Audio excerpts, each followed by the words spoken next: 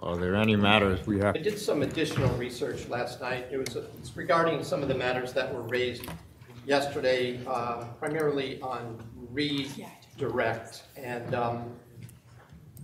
in checking the case law and as I said, this came up late in the day yesterday, and I certainly didn't want to raise this in front of the jury. The state was permitted to ask Mr. or Officer Kimball questions about what he thought was odd or strange about the defendant's answers or things she wrote or didn't write. He was also allowed to opine about what he believes he saw in the truck and his opinion on what that meant when the truck turned down. Maybe it was Green, maybe it was Milford Street, I don't recall. I wanted to check on the law. Those are the kind of things that go directly to the province of the jury. It goes directly to allowing a witness to testify as to their opinion by a police officer, not an expert, but still as a trained investigator as to what he believes the evidence showed, and more concerning to me, what he believed about my client. So by saying things which he said was strange or odd, that is the same as opining about his opinion about her truthfulness and credibility. And I note, Your Honor, I looked up some cases. State v. Rivera at 169 Con App, 343. More importantly, LaPointe versus Commissioner, 316 Connecticut, 225, specifically at note 83. That's a 2015 Connecticut Supreme Court case. State versus George A., the letter A, 308 Connecticut, 274. My concern, Your Honor, is at the beginning of this case, before evidence started, I filed 2 motions in limine. One specifically dealt with law enforcement opinion regarding the credibility or truthfulness of the defendant. The other one, filed the same day, was a motion in limine to preclude testimony that contains or references speculative statements, theories, or opinions of law enforcement. Based on practice book section 42-15, I raised these issues because I was aware, because I've had this case for years, I've reviewed everything, there was a danger that this type of prejudicial evidence and interference with, because police have made these speculative statements in reports and in opinions. If Your Honor ever read the arrest warrant, half of it is their theory or opinion that is not based on fact. It's based on their own, I would submit, strained references and speculation. But what makes this particularly concerning to me, Your Honor, is that I had asked that these matters be at least addressed at the beginning. Your Honor, I think, used the metaphor about you were going to slow pitch this, if I remember, regarding some of these issues, and wait till they came up during the trial. Well, at least these motions put the state on notice that these were issues I was concerned about, and I would have thought it would have behooved the state to then say there are a couple of matters at this point we are going to get into these issues and we need a ruling on whether they're coming in or not. The court has suggested somehow that cross-examination will take care of these issues. I submit that that's impossible once the bell is rung, and it's impossible to unring the bell on these matters that are prejudicial. And I suggest that because they go to issues that the jury must decide, they directly impact the defendant's constitutional right to fair trial, to a jury deciding the facts of the case rather than police officers, and more importantly, to due process and the right to prepare a defense. Since we anticipated these matters at the beginning and the court did not rule, and I will note that there's another matter that's going to come up today on the same issue that I'm assuming a number of police officers are going to give their opinion about a red truck that passes in 1 or 2 seconds on one or more highways, and they're going to say, yeah, that's the Tacoma, that's the same vehicle, whatever. I'm assuming that's what's happening today, and that's why it's important to raise this now.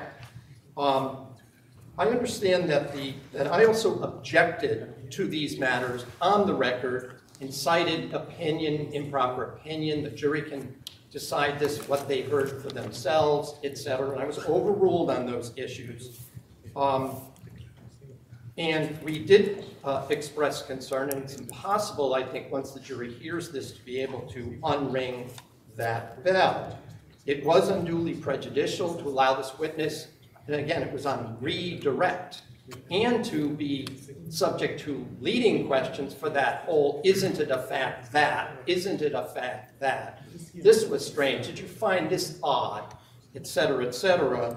And then I was precluded from bringing up other things that Your Honor thought, you know, that didn't open the door that wide, etc., etc. I'm just doing this for the record, obviously, because I didn't have a chance to do this while the jury was in the room.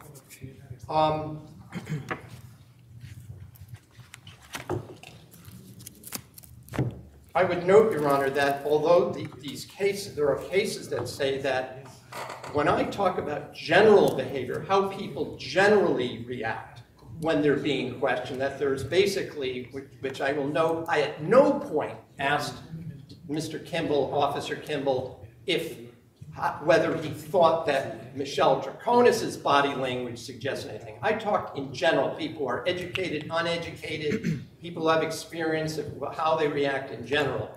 And that was the reason that Mr. McGinnis used for being able to ask specific things about Ms. Draconis, not about what people do in general. And so I submit that it not only invaded the province of the jury, but went directly to an opinion about my client's truthfulness, her credibility, that what she said was strange to him. It went to her behavior, not in general to what people do in general. It violated the law. It also, I note, Your Honor,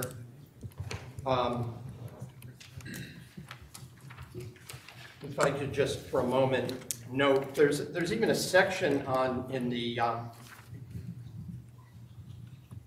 in Judge Prescott's book, section 7.10.4, that talks about the impropriety of witnesses, talking about the credibility of other witnesses, other people, but I submit that it goes directly to the right to a fair trial when it's credibility questions and suggestions about the defendant herself.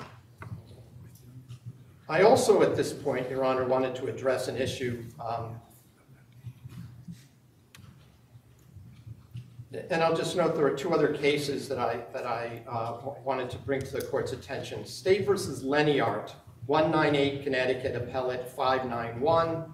It's a 2020 decision. It's well established that the federal Constitution requires that criminal defendants be afforded a meaningful opportunity to present a complete defense, and the right to offer the testimony of witnesses, to compel their attendance if necessary, and in plain terms, the right to present a defense and the defendant's version of the facts, as well as the prosecution's, to the jury, so that it may decide where the truth lies. So when yesterday the court said that the issue of Dr. Herman's report is collateral, I submit, and this is going to come up, much of our defense is about what Ms. Draconis was told, not just by Fotis Doulos, but by lawyers, by others, that she was listening in, overhearing, and being told directly by the divorce lawyer, by the guardian ad litem, the attorney for the children, about that.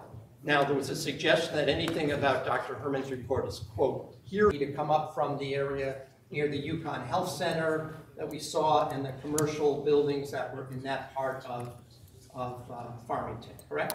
Yeah, I believe you'd come off of like Talcott Notch Road, and from that area maybe. Well, Talcott Notch, we didn't talk about Talcott Notch, but Talcott Notch and Old Mountain Road, you have to cross both of those roads before you get to Route 4, right? I believe you do.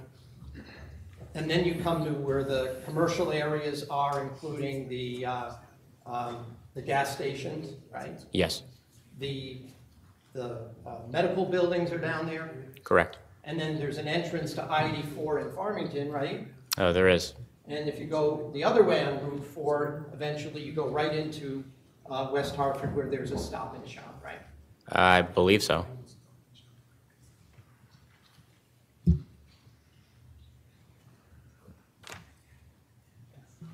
And I just have a couple more questions. Did you, when you split up the review of the videos from 77 Mountain Spring Road with Detective Clabby, did you consult with each other and discuss what each of you found or not? Oh, we did. Did you then go and view what he had looked at? No, I did not. He just told you what he had seen, right? I believe so, yes. And same thing with you. When you did your view, he didn't come in and watch it. You just told him what you had seen. That's accurate. I have no further questions. Well, it's probably a better idea to continue redirect after the luncheon recess. Yes, Judge. Ladies and gentlemen, we will stand in our luncheon recess today until 10 minutes after 2. Please do not discuss the case. Have a good lunch.